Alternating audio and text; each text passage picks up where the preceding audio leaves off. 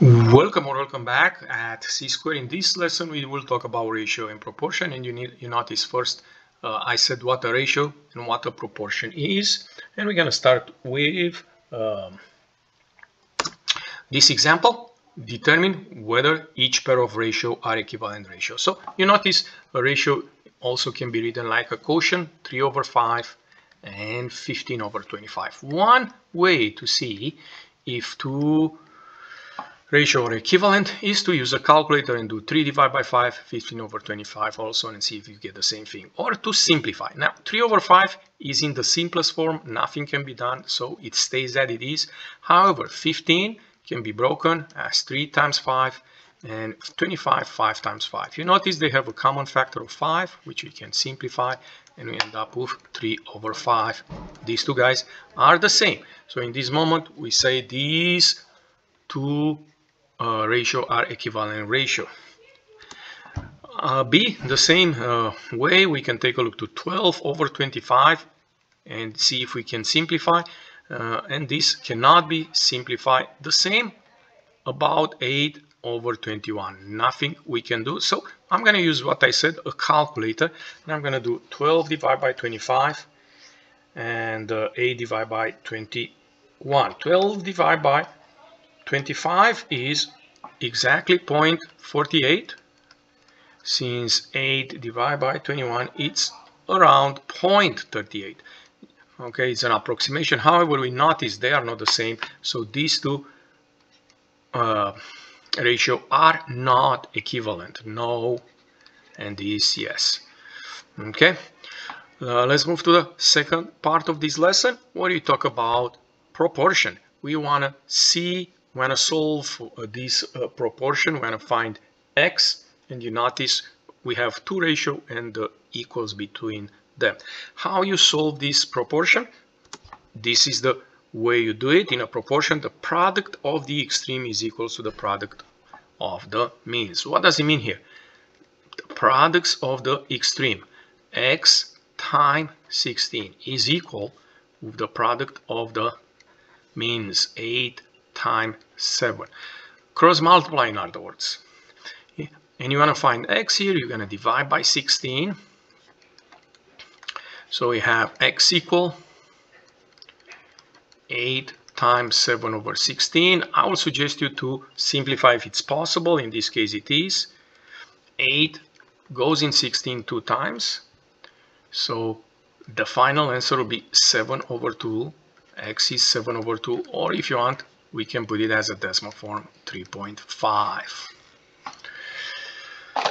Let's see part B of this example. Part B of this example, it's talking about a very similar problem. The only difference, we have x minus 3 instead of x, but the idea is the same. We're going to have the product of the extremes, the product of these two guys.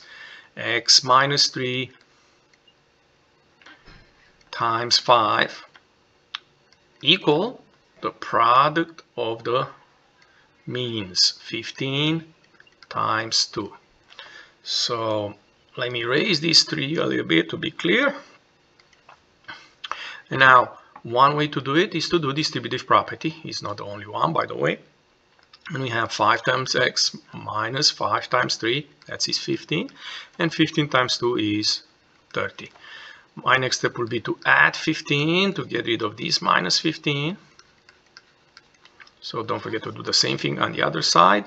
And we have 5x equals 30 plus 15 is 45. The last step, we're going to divide by 5 to get rid of this 5. Don't forget to do the same thing on the other side. So we have x equals 45/5, which can be simplified, and that will be just 9.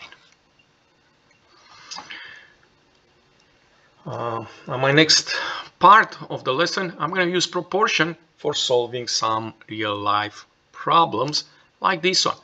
The employee of Star Car Wash washed 148 cars in 4 hours. Look at here. I'm going to write this like a ratio. 148 cars in 4 hours.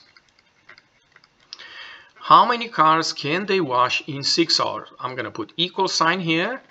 And I have this information, 6 hours, so we use this, and now I'm going to use these 6 hours. These 6 hours needs to go down here. Why? Because we have hours and hours here. You want to be consistent. And how many cars? So I will suggest you to write for a while your proportion in this format so you can see if you are consistent. And then obviously when you get in the habit, you don't need these units, let's say like that. And now we have a proportion. We're going to cross multiply the product of the extremes.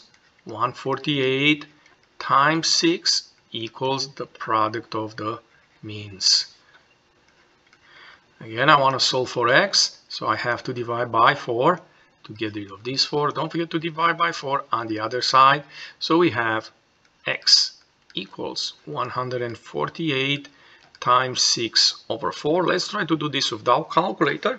And you notice 4 and 6 both even numbers. We can simplify by 2. 4 divided by 2 it's 2.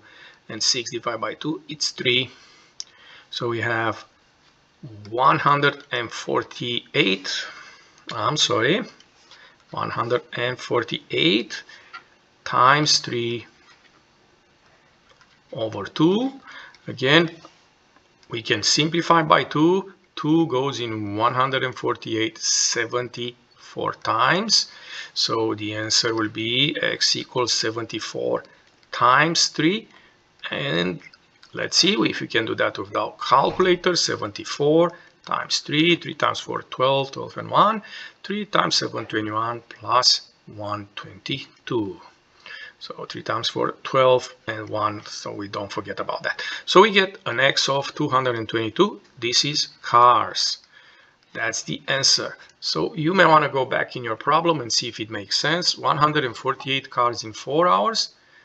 Is it possible to have 222 cars in 6 hours? And I think the answer is reasonable. If you switch this proportion, you'll notice the answer will not be reasonable. So one more time, check your answer and see if it's reasonable. And a last example in this lesson where we can use proportion is this one. On a map, the distance between Jacksonville and New York is 10 centimeters. If 2 centimeters equals 186 miles, what is the distance between the two cities? So you notice here we have what we call a scale. On that map, 2 centimeters means 186 miles.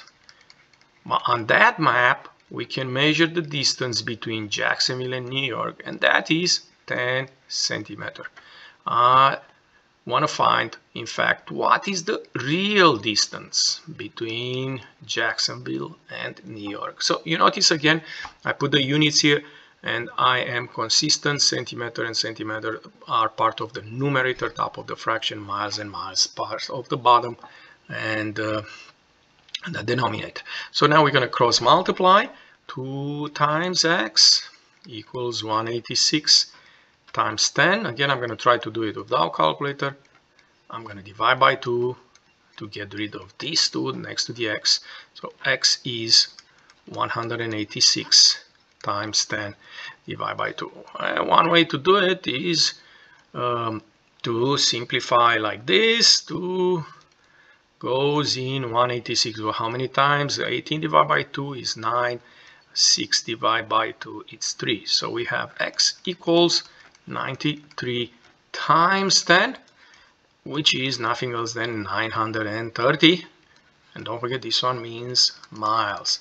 So the real distance between Jacksonville and New York is 930 miles.